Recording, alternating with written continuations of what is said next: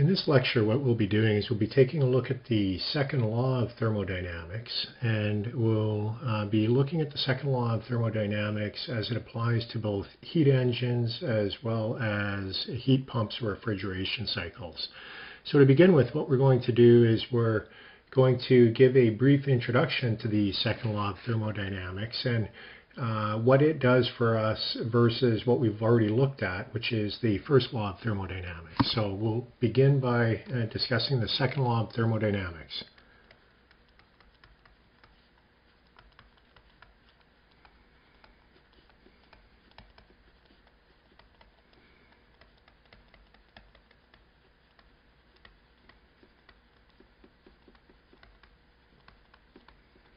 And our treatment today is going to be more of an understanding or conceptual one. The treatment in a subsequent lecture will be one more of a quantitative approach to looking at the second law of thermodynamics. So the second law, what it does for us is it is concerned with which the direction that energy will flow within a process. When we looked at the first law thus far, we've seen heat transfer, we've seen work, internal energy, enthalpy, kinetic energy, potential energy. The thing about the first law is that although we are able to balance energy flow from one form of energy to another, we do not know which direction the energy is flowing in. And so that's where the second law comes along to help us.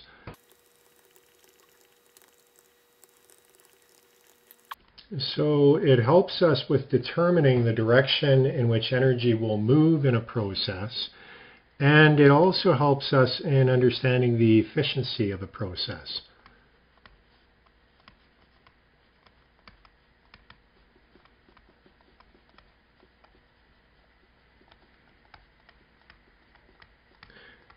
So what we're going to do now is we're going to take a step back and we're going to consider an activity that I'm sure all of you have engaged in while growing up, and that is we're going to take a look at the activity of throwing a baseball.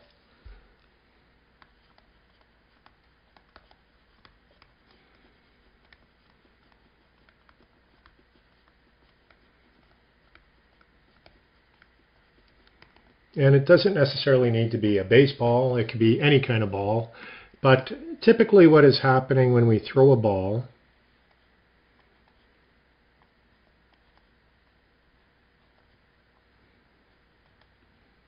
So here's a person, and there's a ball in their hand, and they're about to throw it. What we normally do is we do a little bit of a wind-up.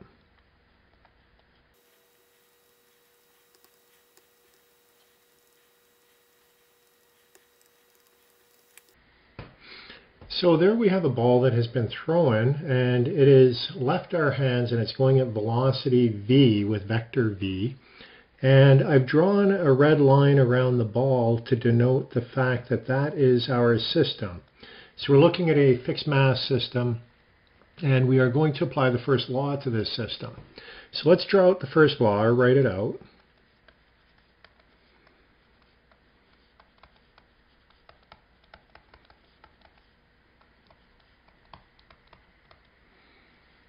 Now what we're going to do is assume a couple of things. First of all, is there any heat transfer to the ball? Well, if we throw it quickly and our hands are at the same temperature as the ball, the answer to that would be no, there is no heat transfer to the ball.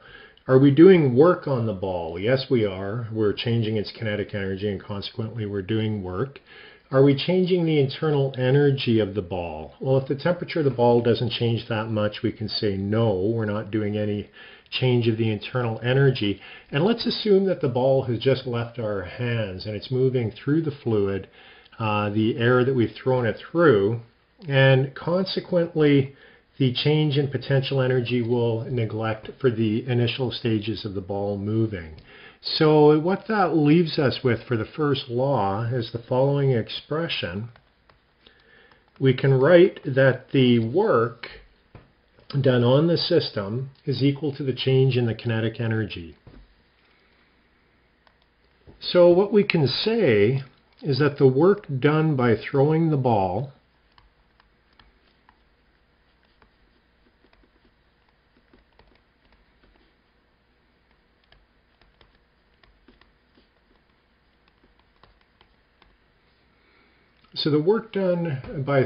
raises the kinetic energy. So with that, why does the baseball slow down after we've thrown it?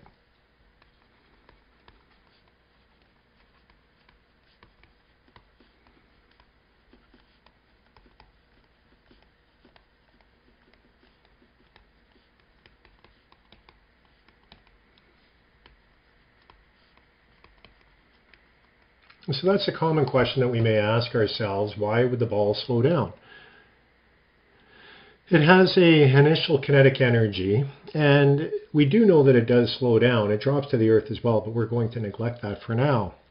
And we do know that it slows down, and the reason for that is we have air drag on the baseball. And the air drag will slow the baseball down because of the drag force.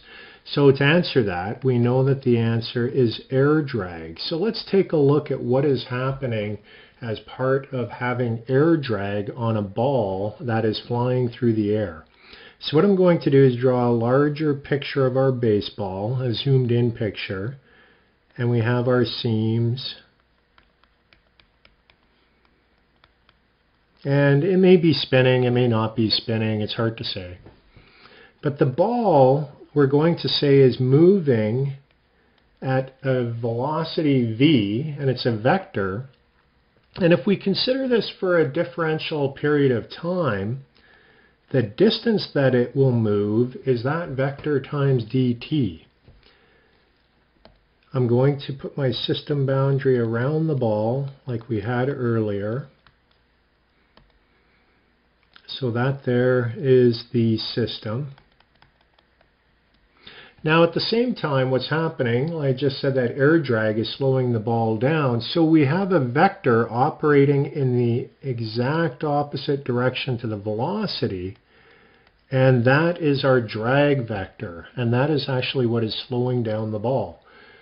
Now, if we're looking only at the baseball, we don't see the fluid flowing around the ball. However, that is the source of the drag. And consequently, if we were able to see the fluid flow around and behind the ball, for example, through flow visualization with a smoke or something like that, what we would find is the flow comes along and then there will be a separation point. And we have these large-scale vertical structures that are in the wake of the ball. And depending upon the Reynolds number, sometimes these are referred to as being the Kármán vortex street. If you go on the internet and you search flow visualization, baseball, you'll find all kinds of really interesting pictures that have been collected in wind tunnels. And you can see visualization of this wake behind the baseball. But anyways, that is the source. We actually have skin friction as well as form drag. Those are the two forms of drag that add together and slow the ball down. So let's go back and look at the first law again.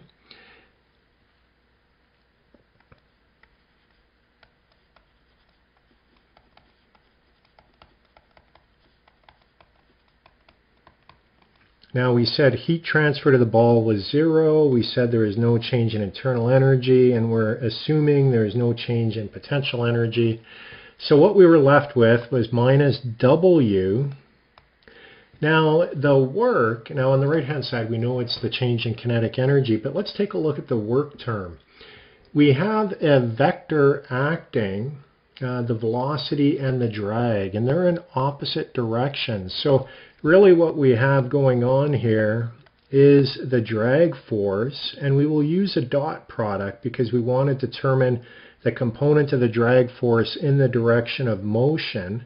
So that's basically the force times the distance, which is equal to work. The force being drag and the distance being v dt, and we are using a dot product.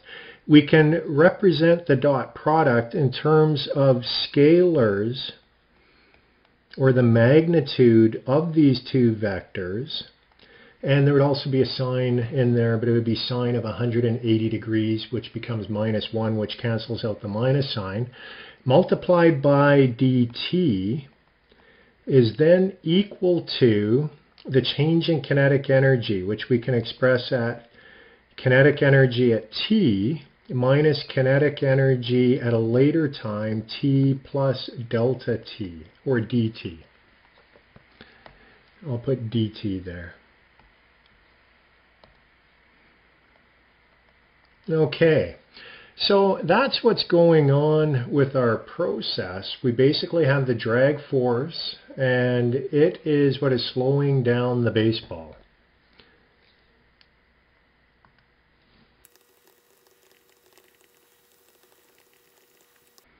Okay, so the drag force is what is slowing down our baseball. Now, what we can say is that an equal and opposite force is acting on the fluid. As the ball moves through the fluid,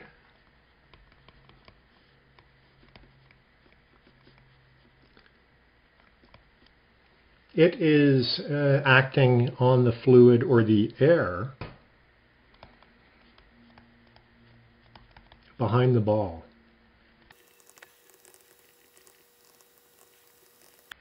So the equal and opposite force acts on the fluid behind the ball. So the next thing that I want to do, we're going to consider more closely what is happening within the fluid.